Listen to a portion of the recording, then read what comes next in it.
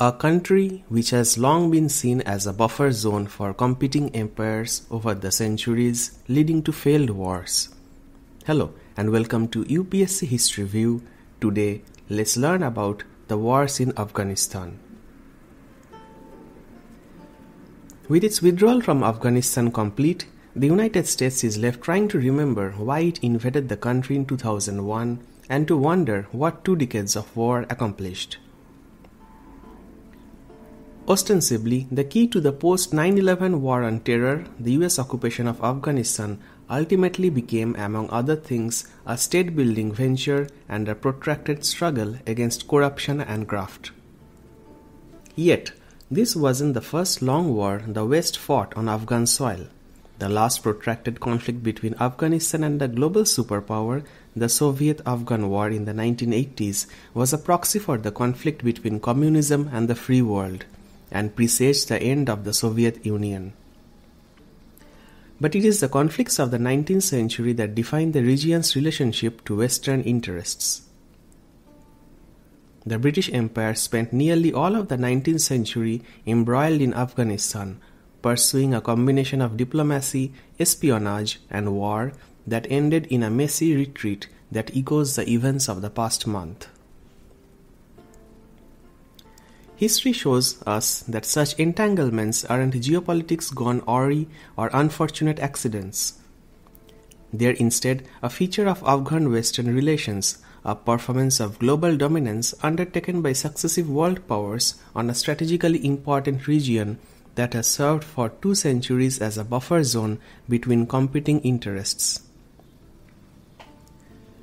The story begins with British colonialism.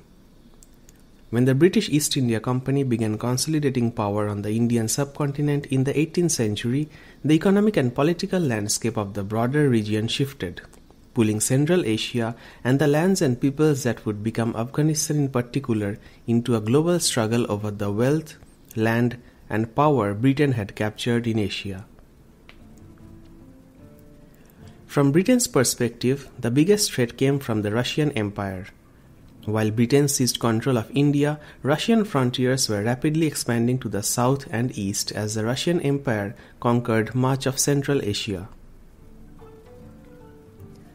By the first decade of the 19th century, the Russian Empire had incorporated much of what is today Kazakhstan. Beginning in the 1830s, the Russians began their conquest of the ancient Central Asian cities of Khiva, Bukhara, and Kokand, a process that would be complete by the 1880s.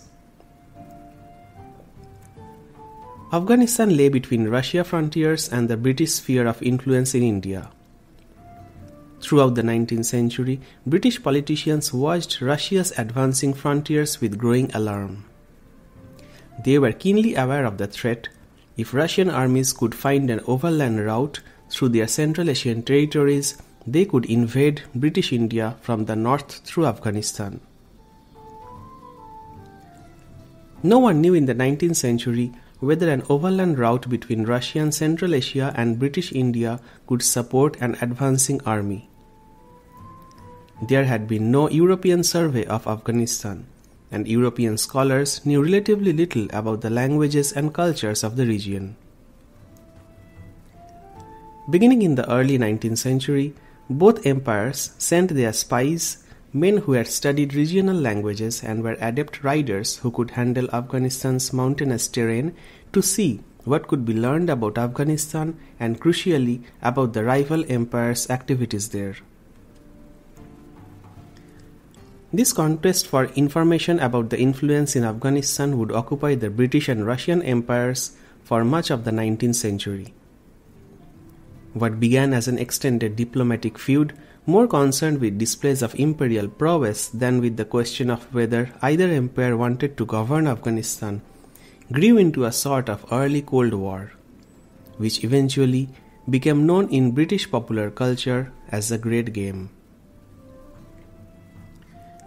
"You have a great game, a noble game before you," wrote the explorer and intelligence agent Arthur Connolly to a colleague who was appointed in 1840 to a political post in Afghanistan by the British East India Company. The goal would be to arrange regional politics to Britain's advantage, distracting, harrying and subverting the Russians and keeping beneficial alliances and trade routes intact. The British public loved everything the Great Game connoted, including the stories of roguish adventurers who made their way from foreign dispatches onto the page of novels like Rudyard Kipling's Kim. Afghan rulers were just as aware as the British and Russians that the global balance of power depended on their territories, and they were just as keen to use the opportunity to bolster their own power. The ruler of Afghan lands when the British first made contact, Shah Shuja Durrani, had fled to British India when he was deposed in 1809. He hoped to use the force of Britain's influence in the region to retake his throne. He lived on a stipend from the East India Company, whose officials thought an Afghan ally might prove useful someday. By 1823, a new family had come to power in Afghanistan, headed by the politically cunning Dost Muhammad Khan Barakzai. He also hoped the British could help him strengthen his own position, but he was well aware of the Russo-British rivalry. When British diplomats dallied in offering their support, Dost Muhammad Khan courted the Russians. The situation came to a head in 1839. Dost Muhammad Khan's new friendship with the Russians worried the British, but even more worrisome was his political prowess. The area under his control was, at its greatest extent, larger than the boundaries of Afghanistan today, and he expanded his regional influence throughout his rule. In addition to his contact with Russia, Dost Muhammad Khan allied with Iran in an attempt to take control of Punjab, an area firmly in the British sphere.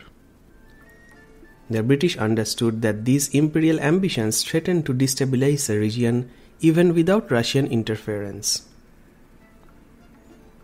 The British took the threat so seriously that George Eden, the Governor-General of India, eventually committed to a full-force military invasion of Afghanistan with the intention of removing Dost Muhammad Khan from power and installing Shah Shuja, who they hoped would be more compliant with British interests. Shah Shuja had not enjoyed much popular support during his rule, and when the British tried to reinstate him in 1839, it was clear that he would not be able to serve as the puppet king that Eden had hoped he might become. Dost Muhammad Khan, on the other hand, only saw his popularity grow after the British invasion. He led a powerful resistance movement throughout Afghan lands and ultimately, to Britain's great surprise, defeated the British army in the winter of 1842. That was hardly the end of the Anglo-Afghan story. However, in the months following the British retreat from Afghanistan, the Governor-General of India raised another army to exact revenge on the Afghan resistance, razing villages and destroying harvests on his return. 2 more wars and near constant negotiations between Britain and Afghanistan would occupy nearly another century. Afghanistan's position as a buffer zone had at first been the informal result of Britain and Russia's contest for influence. In 1893, it became international law when Britain and Afghanistan signed a treaty formalizing the border between their respective spheres of influence. In 1919, after a third war, Britain formally recognized Afghanistan as an independent nation. In the end, Russia never invaded India through Afghanistan, and there is no evidence that it ever seriously planned to do so. What Britain fought in Afghanistan throughout the 19th century was not so much a specific threat of invasion, but rather the spectre of shifting power balances in the region and in the whole imperial world. Afghanistan, its people and its land, bore the consequences of that fear. The United States fought a spectre too, terrorism and Islamist extremism, problems that were never linked exclusively to Afghanistan, nor ever fully defeated.